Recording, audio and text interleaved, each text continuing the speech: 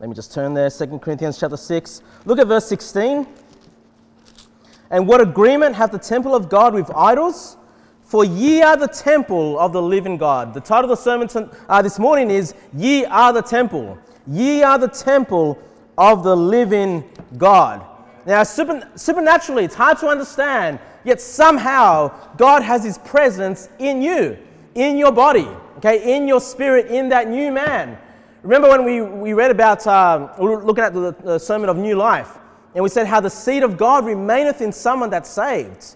Okay, and so there is a part of you that is actually God Himself. Somehow, it's not you, but it's God that it's in you, and He is able to use you even in these corrupted bodies that we have, and He calls us His temple. Okay, so I mean that is a sobering thought. You know, that God will dwell in us, knowing full well how sinful, how corrupted we are. Not just physically, but mentally, in our hearts, our wicked hearts, yet God sees fit to dwell in us. Let's pick it up from verse number 1. Ye are the temple, verse number 1. We then, as workers together with Him, beseech you also that ye receive not the grace of God in vain. So, picking up from chapter number 5, we were left with the thought that we are ambassadors of God. We've been left with the ministry of reconciliation that He's left us to do. He's left us work to do for Him, okay? But not only do we work for Him, verse number 1 says we work together with Him. Okay, so as we go about our lives seeking to serve Him, whether that's in our church or toward one another, whether that's preaching the gospel or just our daily walk in faith, He says He's working together with us. Okay, how? Because again, pick up this idea that we are this temple and that He is indwelling in us. Okay, the Holy Ghost is in us, and through His power, through His might, through His strength, He is able to work with us. You are not alone in your service to God. He's going to empower you to be able to serve Him to your full potential. Not to boast in your strength, not to boast in your flesh, but to boast in the living God. Okay? Now the next verses, I feel I might have a different interpretation to this than what you may have when you've read this in the past. Because usually when I hear preaching on the following verses, it's the idea of salvation in the sense that perhaps people in the Corinthian church were unsaved and they needed to get saved. Okay, because look at verse number 1. He says, I beseech you, meaning that I'm persuading you, I'm begging of you, also that ye receive not the grace of God in vain.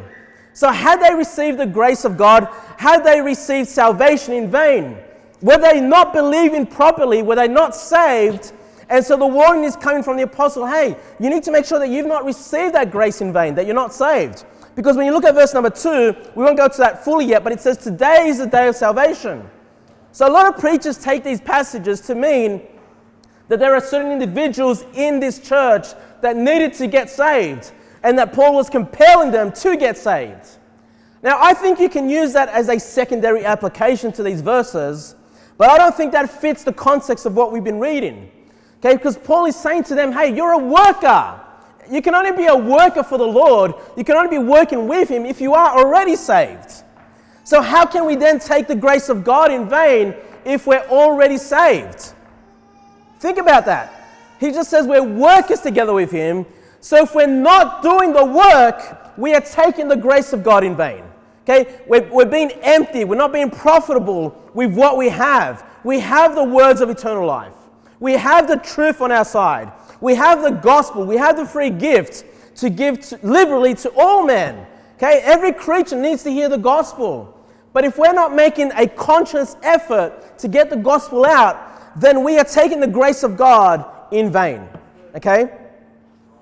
Jesus Christ said in Matthew 28:18, and Jesus came and spake unto them, saying, all power is given unto me in heaven and in earth. Okay, so if we're a worker with Jesus Christ, we're a worker with God, we know we're working with God who has all power in heaven and in earth. Now we should be able to be successful in our efforts to get the gospel out, right? And look, please don't judge success on the number of souls saved. If you're out there knocking doors, Even if you spend 2 hours knocking doors with no one answering, hey, that is successful soul winning. You're doing the work with Him. It's a time of fellowship, maybe with your silent partner. It's a time of fellowship with Jesus Christ Himself. Okay? We're embarked on a godly, spiritual mission, and we have all the power that Jesus Christ has at His disposal in heaven and in earth. Go ye therefore and teach all nations, baptizing them in the name of the Father and of the Son and of the Holy Ghost. And I love the next words, teaching them to observe all things whatsoever I have commanded you. And lo, I am with you always.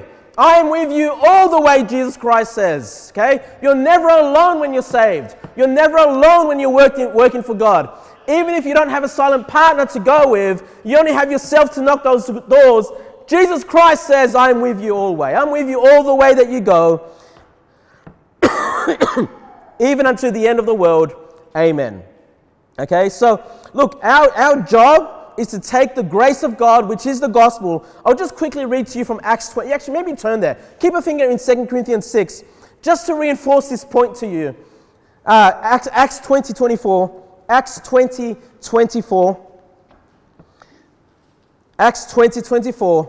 It says, but none of these things move me, neither count I my life dear unto myself, so that I might finish my course with joy, and the ministry which I have received of the Lord Jesus, look at the next words, to testify the gospel of the grace of God. Okay, so you see him, he's testifying the gospel of the grace of God. And if we're not testifying that gospel of the grace of God, then we're taking the grace of God in vain. Okay, so I just wanted to reinforce that with those passages, that this is not about, he's not beseeching them to get saved. He's beseeching the church to do the work and go soul winning. Okay? And you might say, boy, Kevin, man, I didn't think I'd get into a church that's harping on soul winning just about every week. You know? I remember Callum said to me, you know, because he preached once on soul winning, he says, oh, you know, maybe I should leave that to you to preach on soul winning. Hey, every sermon's on soul winning. You know, because that's the main work that God has left us to do. It's the first works. It's a primary work that He's left us to do. It's a primary command. Of course, the primary command is to love the Lord with all our heart.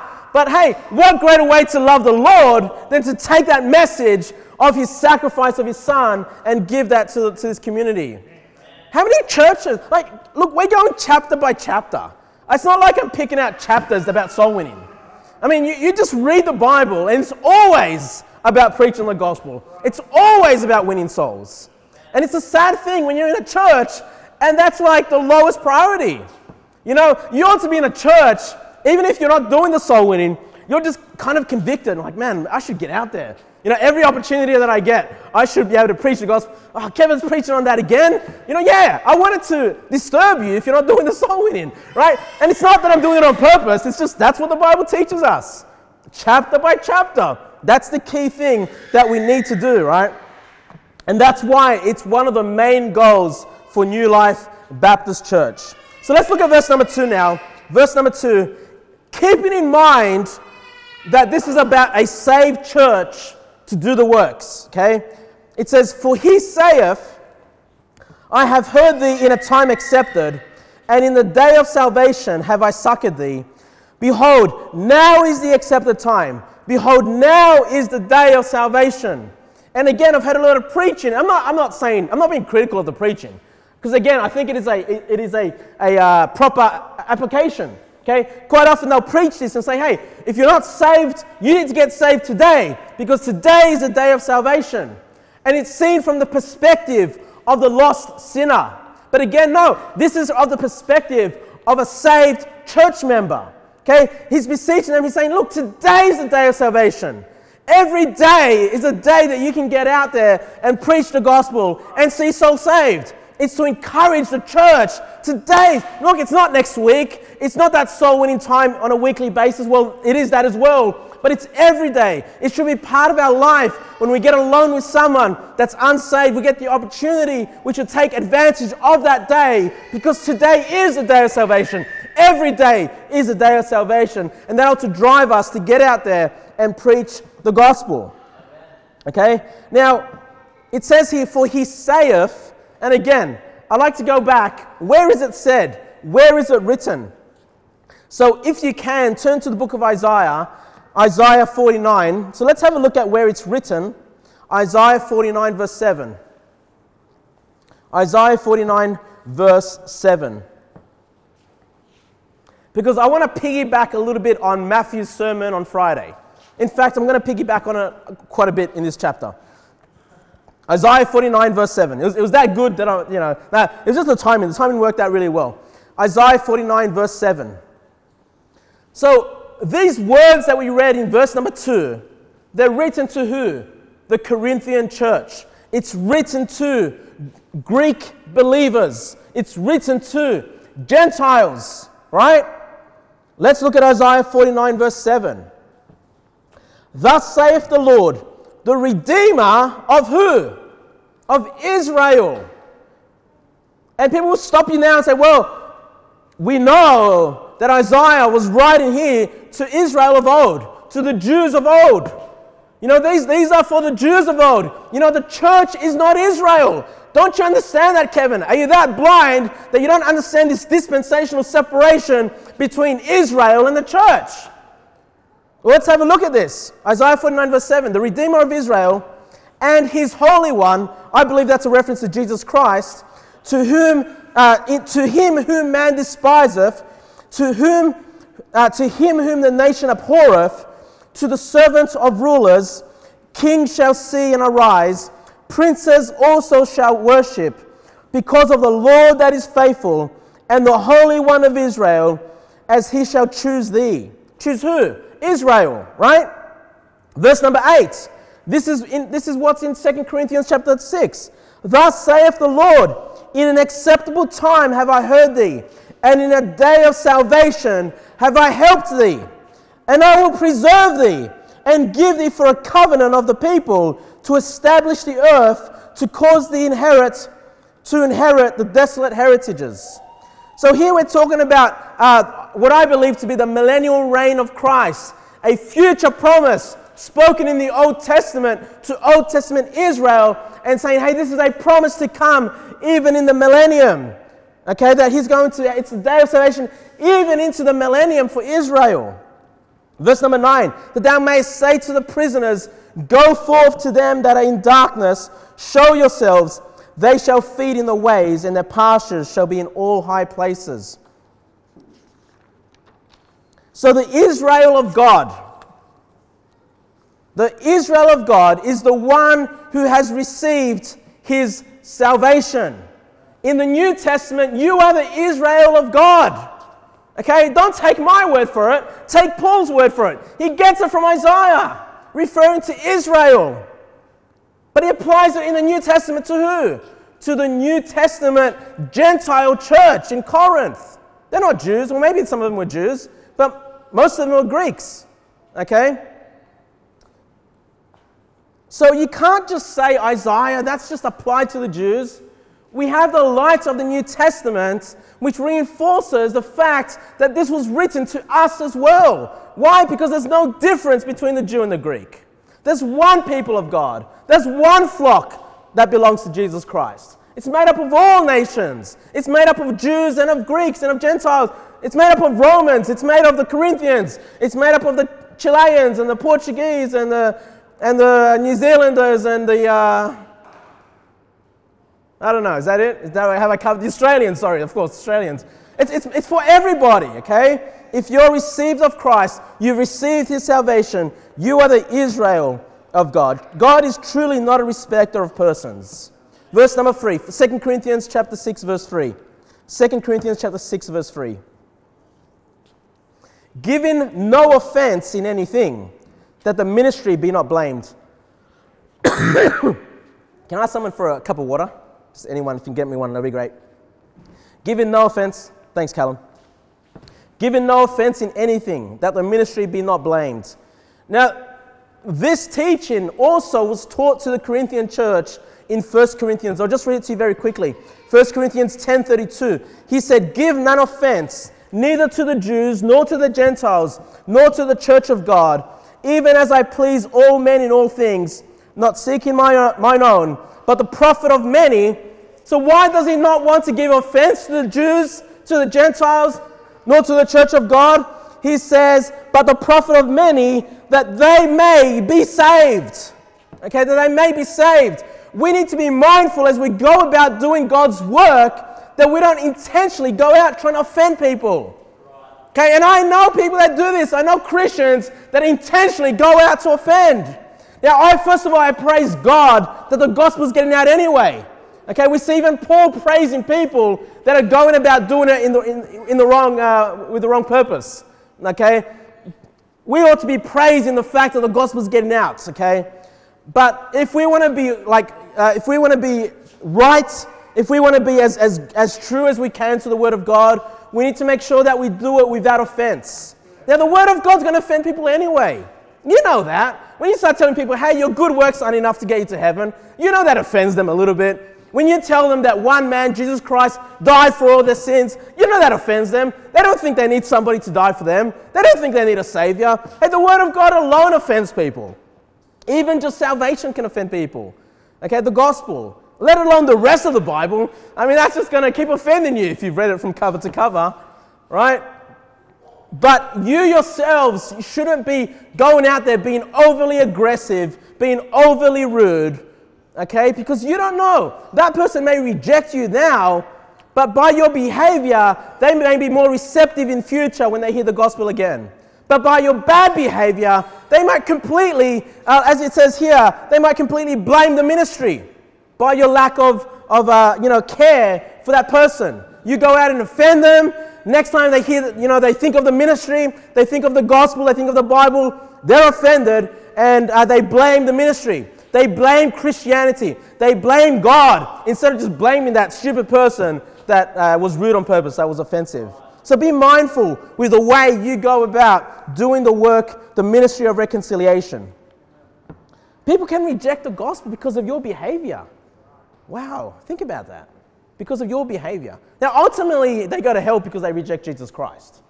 Okay, but you don't want to be a contributing factor to their rejection. Okay?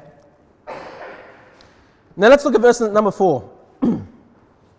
And what I like about the next verses 4 to 10, you know how we have qualifications of the bishop and qualifications of the deacon?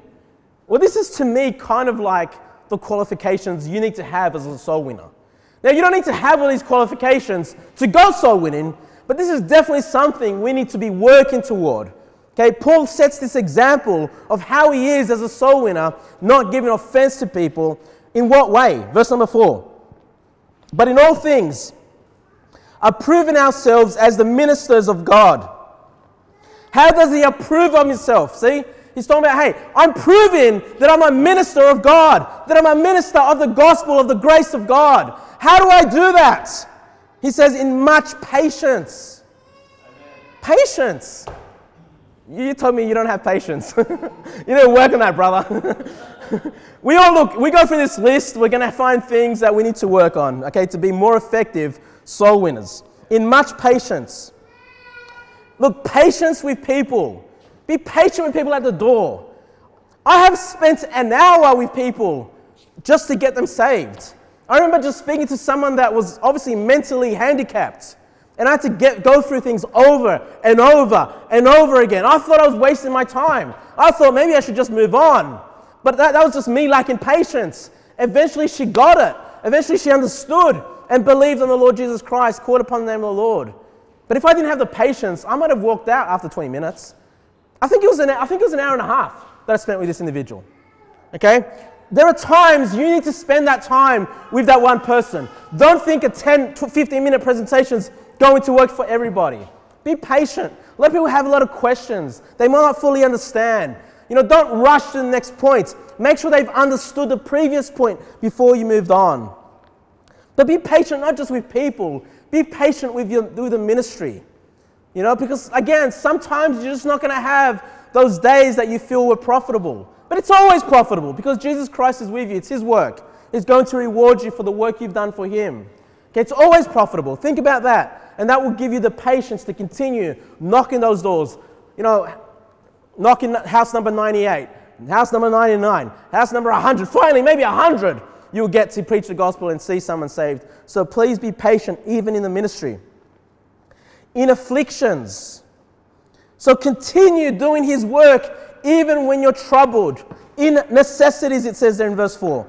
So even when you're in need, even in times of need, he says, hey, I'm still a minister of God. I'm still serving him. Even when I have personal needs. But he was able to see the need of the unsaved. He was able to see their need of salvation. He was able to see that their soul would be in hell should he not do the work of God and see people saved. He had the needs of others in mind before his own personal necessities. It says in distresses, perseverance in difficulties. You know, things are going to get more difficult. You know, we live in a great country. I've said this before. You know, we have the freedom to preach the gospel. But there's going to be times when it's going to get more difficult.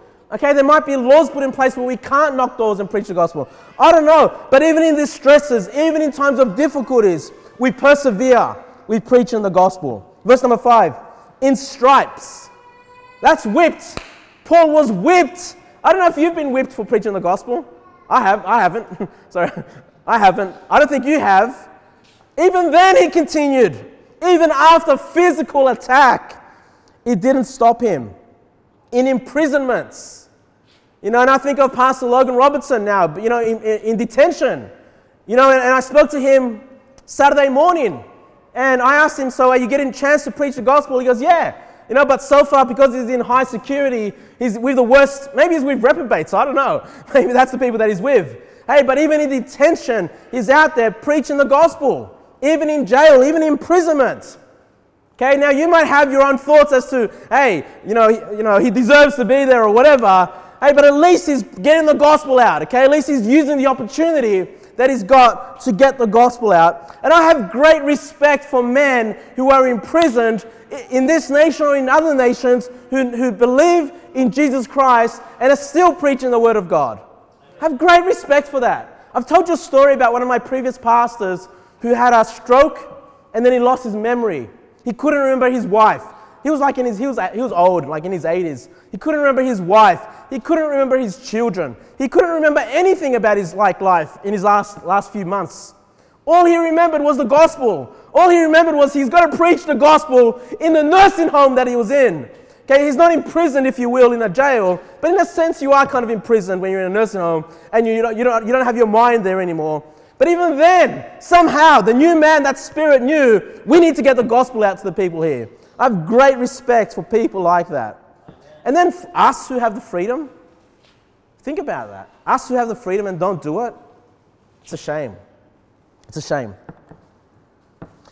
Verse number 5, in tumults. How do you pronounce that? Tumults?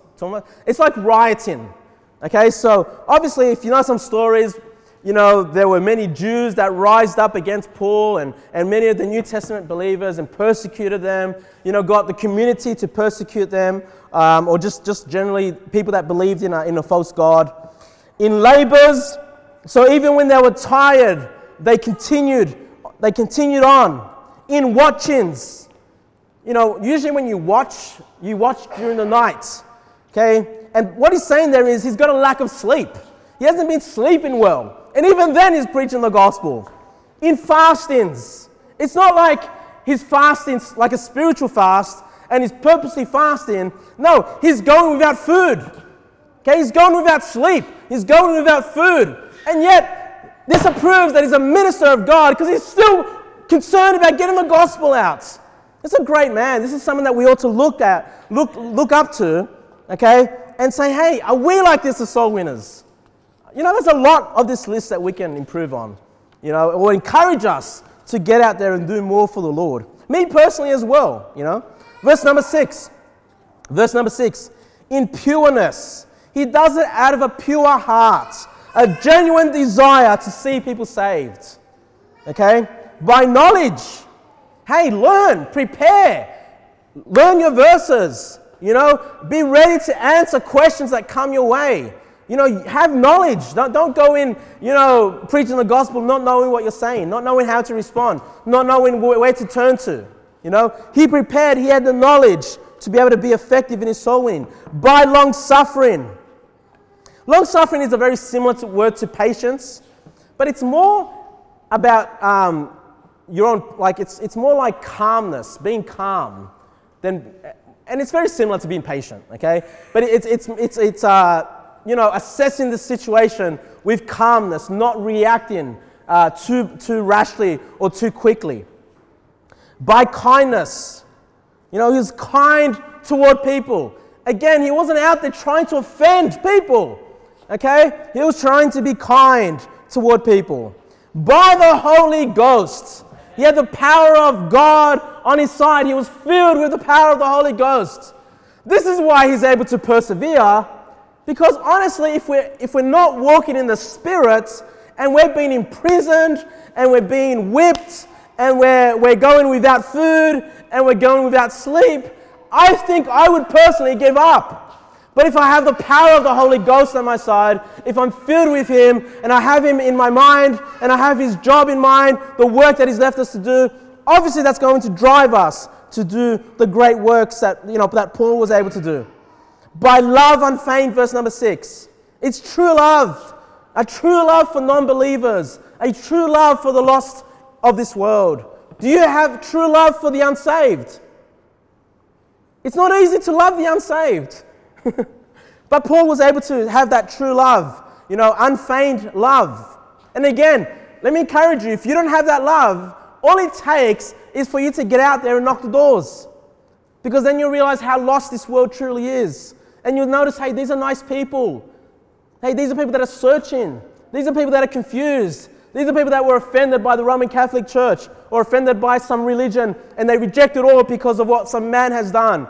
And then when you understand that they're going to eternity in hell, it's going to bring sadness. It's going to bring great love for these people. Okay? Going soul winning will increase your love for the non-believing world. Verse number 7. And I love, this is important. By the word of truth. Was he preaching the gospel by his own intelligence, by his own wisdom? No, he took the word of truth. He took the scriptures. Okay? Because faith cometh by hearing, and hearing by the word of God. You're going to be ineffective if you're not using the scriptures.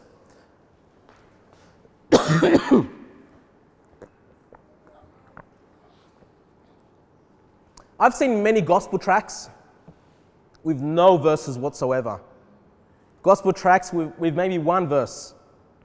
You need God's word to preach the gospel, guys. Don't think you can do it in your own power. Look what it says next. By the power of God. What's the power of God? Romans 1:16. For I am not ashamed of the gospel of Christ. For it is the power of God unto salvation to everyone that believeth, to the Jew first and also to the Greek. What's the power of God in the gospel? Salvation. It's the gospel, the death, burial, and resurrection of Jesus Christ. It's not your fancy analogy that's going to get people saved. It's not your fancy story, your fancy way to explain salvation. Now, it's good to use analogies to help illustrate some points, but it's the power of God, it's the gospel, it's the word of God that will get them saved. He says, by the armor, in verse number 7, by the armor of righteousness on the right hand and on the left. I don't really understand that phrase. Again, if you guys have some thoughts, let me know. But I'm thinking about the armor of God, right? And if you remember the armor of God, it talks about the shield of faith. So usually when you're fighting a battle, one hand's holding the shield of faith, one hand's holding the shield, the other hand's got the sword of the Spirit.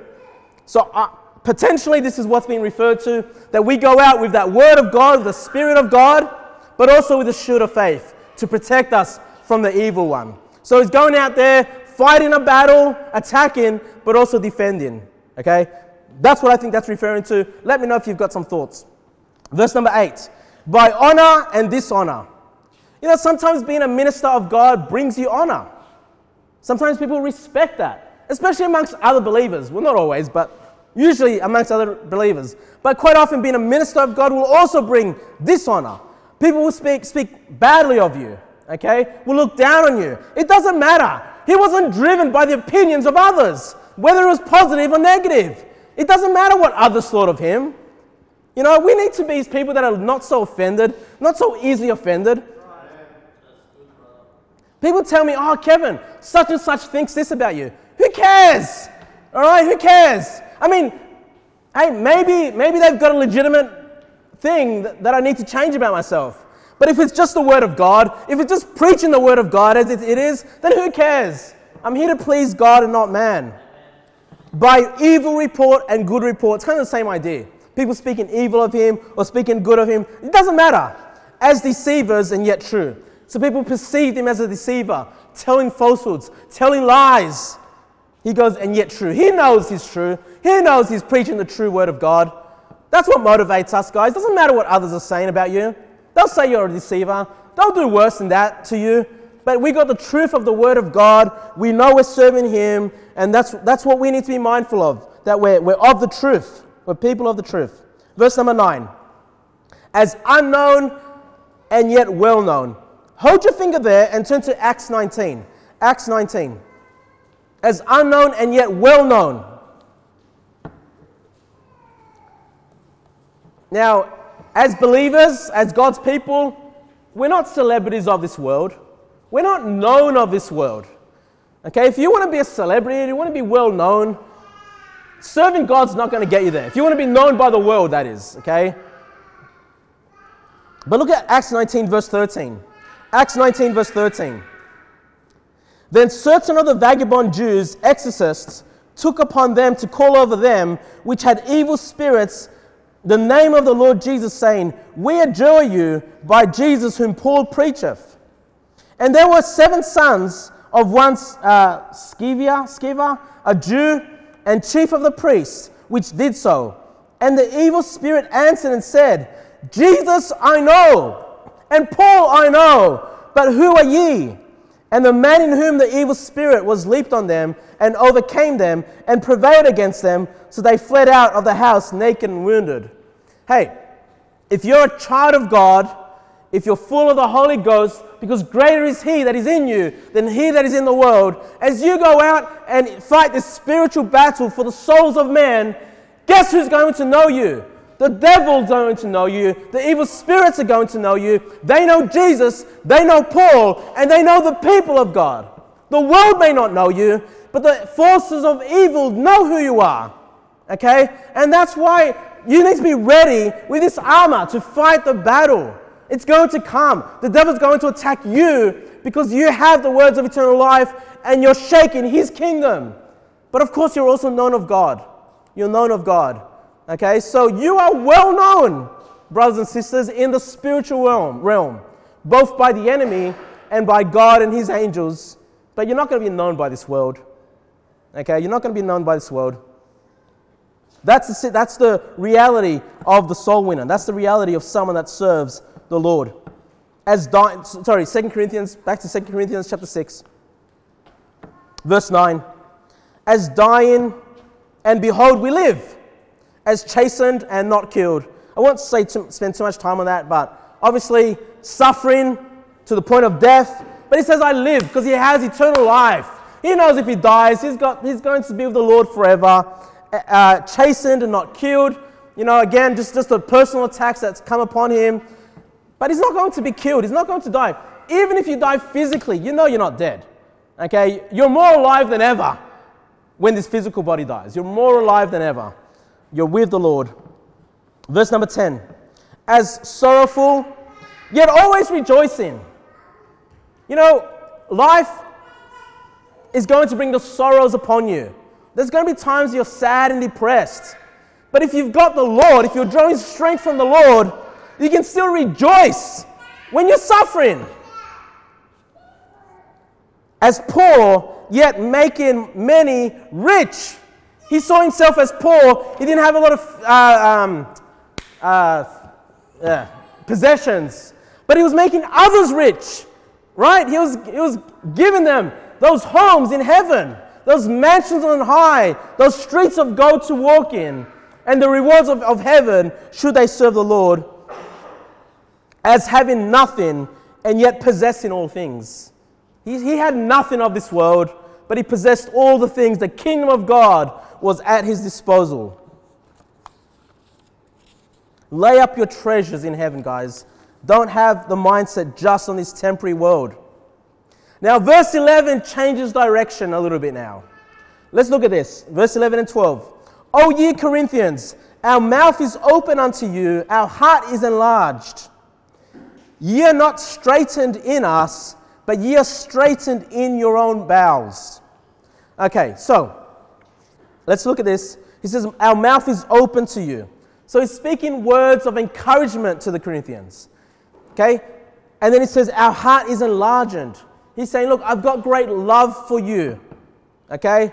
Corinthian church, I want to encourage you. I want to build you up. I want you to know that I love you so much. Okay? Then verse 12, he says, ye are not straitened in us. Think about that. What does it mean to the word straight? You know, S-T-R-A-I-T. It means narrow, doesn't it? Okay? It means narrow. So he says, ye are not straitened in us. He's saying, hey, I'm not trying to constrain you. I'm not trying to restrict you. I'm not trying to put pressure upon you. Okay? But ye are straitened by your own bowels. He's saying kind of like you're being convicted by your own conscience because you're not serving the Lord the way that you ought to. Okay? It's not coming from me. I'm just trying to encourage you in the Lord. Okay? And then look at verse 13. Verse 13. Now for a recompense in the same, I speak as unto my children. Okay? This is the love that Paul had for this church. He saw them as his children. That's because they literally were his spiritual children. He had seen many of these people saved. He has great love for them. He's reinforcing that to them. But then it says in verse 13, now for a recompense in the same. I want you in the same way to love me. I want you in the same way to love the workers of God. It says here, be ye also enlarged. So it says here, it tells me that the Corinthians were not loving Paul the way they ought to. They weren't returning that love. Their heart wasn't opened in the same way that Paul's heart was open to them. Again, we see in 1 Corinthians that some were critical of Paul. Okay? Now you might be asking, well, why? Why is Paul saying these words? You know, you need to love us. You need to love the workers of God. You know, you need to serve the Lord. Be encouraged. I think the next verses kind of makes it clear. Because then he says in verse 14, be ye not unequally yoked together with unbelievers. So this church in Corinth was yoked together with the world. They were yoked together with the unbelievers. They were fellowshipping with the unbelievers. They were praising this world. But they didn't have the love for the people of God. They didn't have the love for Paul and those that were sacrificing their lives for the name of Christ. They had a double standard. That's what I think is going on here.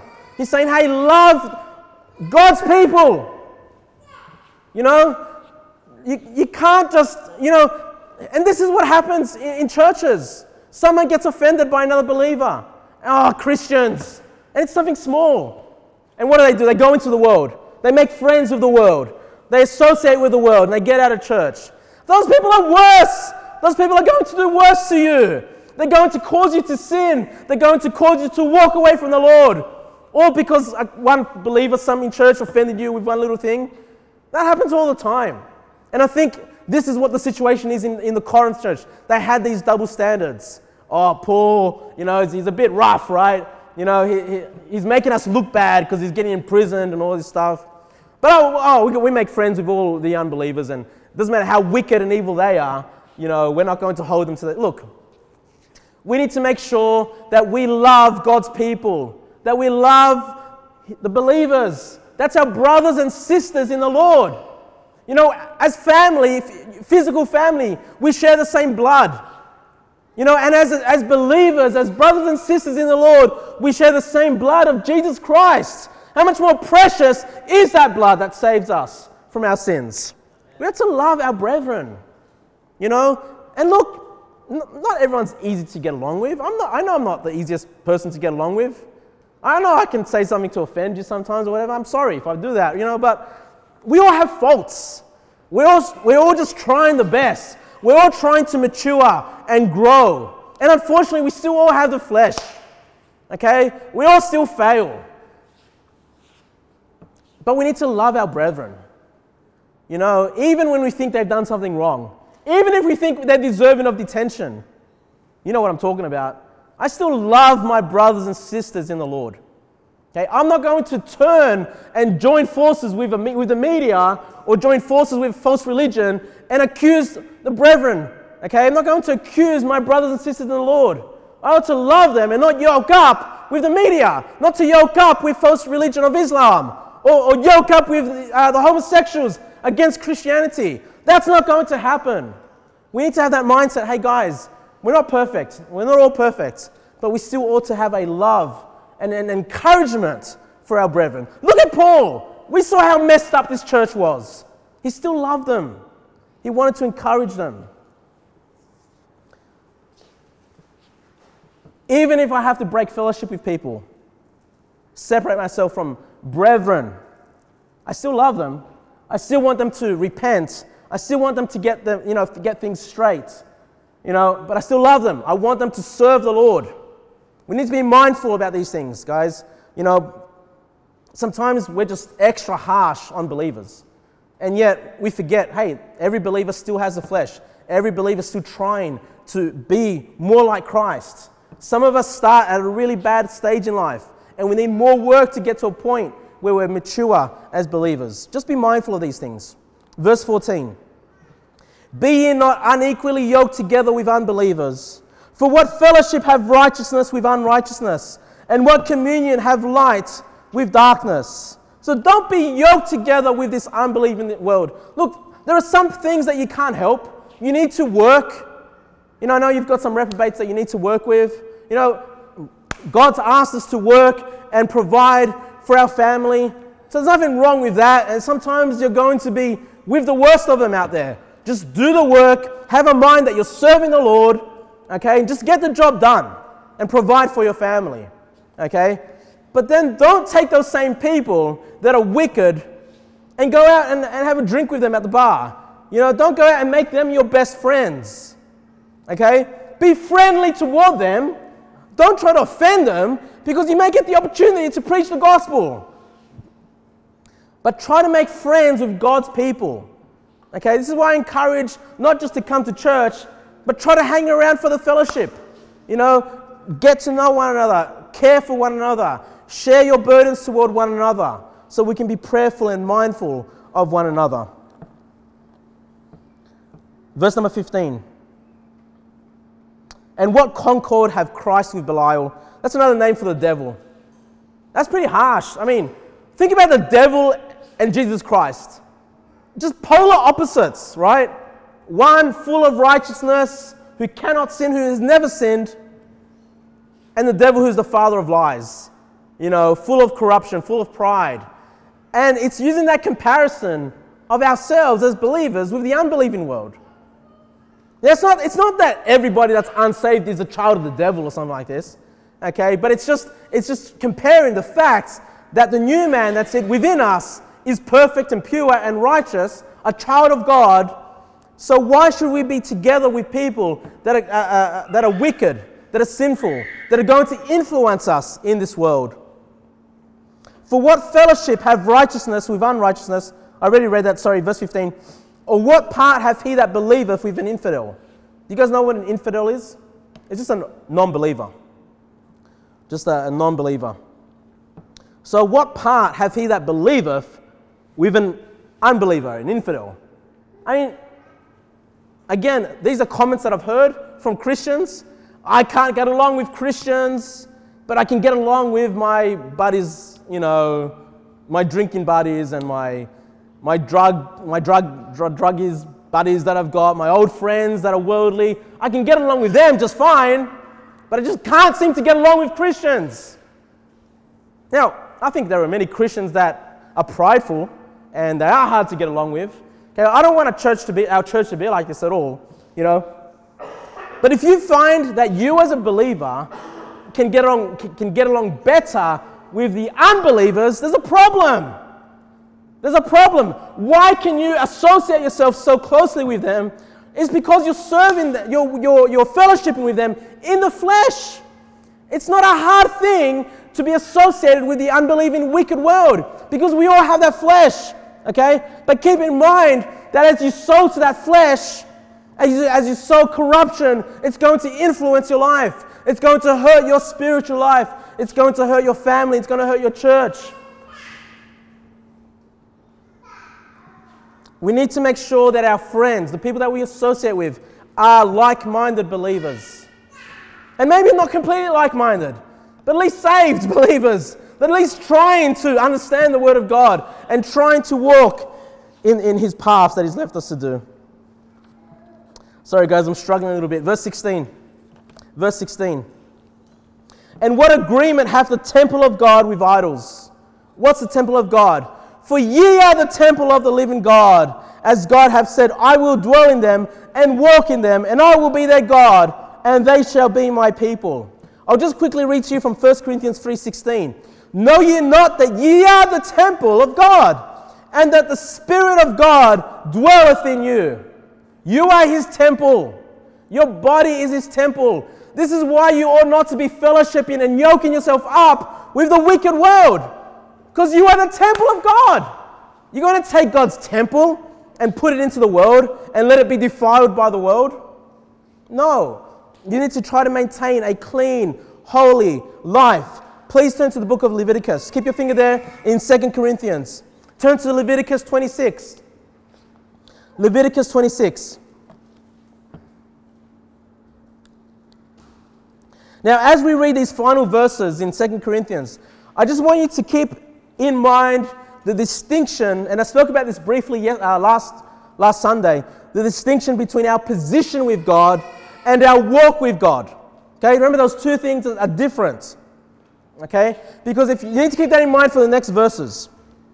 But Leviticus 26 verse 12. Look at these words. And I will walk among you, and will be your God, and ye shall be my people. This was spoken in the Old Testament. This has been quoted again to the Gentile church, these Greeks. But who is he talking to in the book of Leviticus? Look at verse 13. I am the Lord your God, which brought you forth out of the land of Egypt, that ye should not be their bondmen. And I have broken the bands of your yoke and made you go upright. So we see that God, when he took Israel out of Egypt, these words are to Israel. And these are the same words that He speaks to us today. Again, we are the Israel of God. Okay? Keep that in mind. But notice there in verse 13, He says that He broke the bands of your yoke. They were yoked up with the Egyptians. They were yoked up with the unbelieving world. And so, Paul sees fit to use this in the New Testament. In the same way, when our best friends, when our partnerships, when our fellowship is with this lost world, in this wicked world, it's like being in bondage with Egypt. Okay, that's the picture that we get of the Old Testament. Keep your finger there. Actually, no. You can turn from Leviticus. Go to Ezekiel. Ezekiel 37. Ezekiel 37.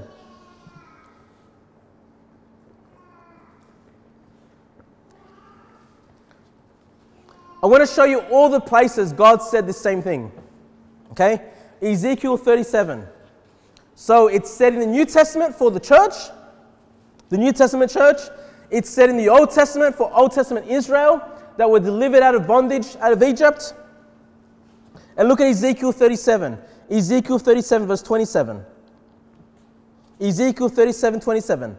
My tabernacle also shall be with them. Yea, I will be their God, and they shall be my people. And the heathen shall know that I, the Lord, do sanctify who? Israel. When my sanctuary shall be in the midst of them forevermore. This is the millennial reign of Christ. When the heathen can look and see God ruling and reigning in this world.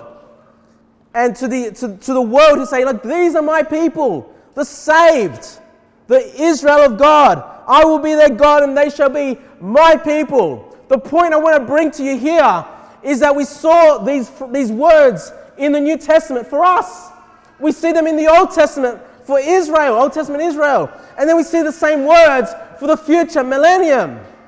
Everyone that believes in the name of the Lord Jesus Christ, that receives salvation by grace through faith, has the God of Israel. And you are the people of God. Again, we're one fold, one people, one nation of God. Okay, we're all Israelites, not by the flesh necessarily, but through the Spirit, through the circumcision of the heart, which is why that sermon was so effective on Friday. Goes well with what we're seeing today. These words were for Old Testament Israel. Keep that in mind, guys. It's not two separate groups. We're one. Okay? There's no enmity between us. There's no separation. There's no division between the people of God. We all belong to Him. He is our God, and we are His people. Go back to 2 Corinthians, please, chapter 6. 2 Corinthians chapter 6. Now, when we looked at verse 16, we saw that we are the temple of God. We become the temple of God when you believe on Jesus Christ, okay? You're saved, you're born again. The Holy Ghost comes and indwells in you. You are now positionally saved. You are positionally His people. That's not going to change. But then verses 17 and 18 is not your position anymore. It's your walk with the Lord. Okay? So because our position before God is the way it is, because we are His temple, because He indwells in us, because we're His people, we look at verse 17. Wherefore, so because of this, come out from among them, and be ye separate, saith the Lord, and touch not the unclean thing, and I will receive you. Is this salvation? Again, people take these verses and apply it to salvation. See, you've got to clean up your life. You've got to turn from your sins. You've got to stop walking with the world to be saved. No! This is a requirement. This is a command of God because we're already the temple of God. Because we're already saved. And because we're saved, we need to try to improve our lives. You know, we need to try to overcome the sin. We need to try to move away from people that are influencing us in a negative way. We need to not be worldly. We need to have our sights set on eternity, on the kingdom of God, seeking to serve Him. And I will receive you. This is our fellowship with the Lord. Okay, you can be a Christian, just have a broken fellowship with God for the rest of your life. You'll still be saved, but you just won't be able to enjoy the blessings of God's presence in your life, the power of God in your life. But if you do separate yourself from the world, if you do clean up your life, if you do strive to be more holy, look at verse 18, and I will be a father unto you. Okay, He's already our father because we're born of God, but the fellowship with the Father, okay? I will be a father unto you, and ye shall be my sons and daughters, saith the Lord Almighty. So a father-son or a father-daughter fellowship can be had if we walk in His paths. If we walk after His way, if we walk in His commandments and His laws, and we seek to have a close fellowship with the Lord. That's what we want to strive to do, guys. You know, we harp on about salvation being without works. Amen. We harp on about salvation being a free gift. Amen. But we can't just leave it there. Once we're saved, we need to say, hey, we need to preach against sin. We need to preach against worldliness. We need to preach against false religion. We need to preach, to keep ourselves pure and clean as much as we possibly can, pleasing to the Lord. That's important, not for salvation, but because we're that temple of God. We need to sanctify that temple of God. Keep it clean, keep it pure, keep it holy. Don't stop there. I'm saved. Thank God. I can continue living how I want. No, God wants more than that. God wants you to clean up your life and have that close fellowship with Him. Let's pray.